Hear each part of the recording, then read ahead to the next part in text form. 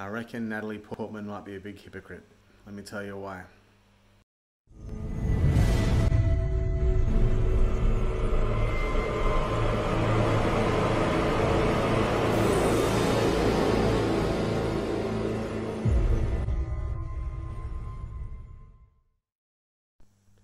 So in the late 90s, early noughties, guys about my age were involved in a thing that became the red pill.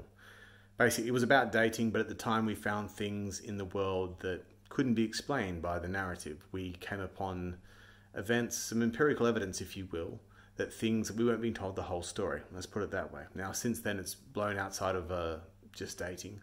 And there's one of these red pill things happening right now, actually, as we speak. My Twitter feed's blowing up about the Oscars and Natalie Portman, so I checked it out. And here's what happened. So this is Natalie Portman. As you're probably aware, she's beautiful, rich, talented. She's an actress. And she's blowing up Twitter right now because she's worn this cape or gown or whatever it is. And the things you can see in gold around the hem there are the names of female directors who were snubbed or simply weren't nominated for Best Director, I believe, at the, did we say Golden Globes or Emmys or whatever it is that's going on tonight. And of course, feminist Twitter or social justice world or whatever it is saying how wonderful she is for doing something to bring attention to the fact that these wonderful, talented directors, female directors, have been snubbed, and there's implied, without naming any names, or that there must be some sexism going on. Women, they have minds and they have souls. You see, at last year's Oscars, Natalie Portman was there. She was presenting to Best Director, and she had something to say about the lack of women. 12 months ago, she brought this up again. Bringing it back to this, to be here to present the award for Best Director. And here are the all-male nominees. Right, okay, so Natalie Portman's really big on this sort of thing. But here's something you might not have known about Natalie Portman, and I didn't know until 12 months ago when the Best Director thing happened, and I found out about it, and for 12 months I haven't heard anything more about it. But here's the thing.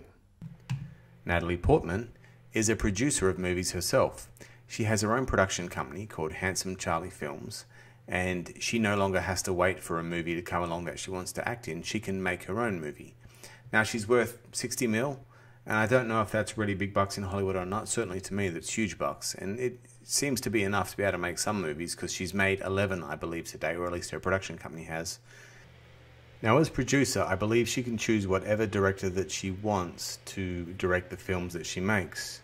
And given her stance on the importance of female directors, surely we would find that she has chosen at least some females to direct the films she's made. Let's have a look. So here from IMDb is a list of all the movies that Handsome Charlie Films, that's Natalie Portman's production company, has made. There's 11 of them. And, okay, this is one that I know.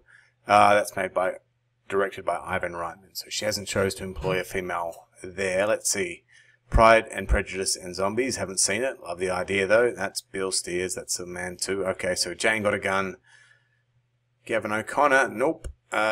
Spencer Susser. No. Don Ruse. No. Okay, Natalie Portman. That's herself. Christopher. Dylan Quinn. No. Chris. No. Natalie Portman. No. 10. So based on this, if I'm right, she hasn't chosen to employ a single female director? It's unusual, isn't it? For someone that's so interested in promoting female directors? Okay, so what would I know, right? I've done a bit of research. I found that her production company's made 11 movies and she's never employed a female director other than herself. Surely people other than me have cottoned onto this. Like, I'm sure I've not seen anything in the mainstream media, but people must know about this, right? Thing is, I've looked and I can't find any mainstream media sources that are talking about this. I mean, this seems clear hypocrisy, but no one wants to point it out. No one wants to get to the bottom of this. Everyone just wants to bask in the glory of a beautiful celebrity. And shouldn't we have better role models than this? Like, if she wants more female directors, she's perfectly rich and empowered enough to do it. Doesn't seem to we want to make the first effort to do so, though. These supposed ontologies that we see on mainstream media that come out of Hollywood, they're not real, they're fiction. This is a send-up. There's clearly better ways for Natalie Portman to support female directors than she's doing, but it's a simple stand-up virtue signaling episode that we see so much of these days. I'm sick of it, and that's what the red pill is to me, that we can go looking for something more real, more solid, more truthful. We can see through this and see through to the other side, and at least what we find there isn't necessarily good or bad or pleasurable or better, but at least it's real. It's a real ontology. It's a real version of reality, and that's what I'm about. So I'm Charlie Delta.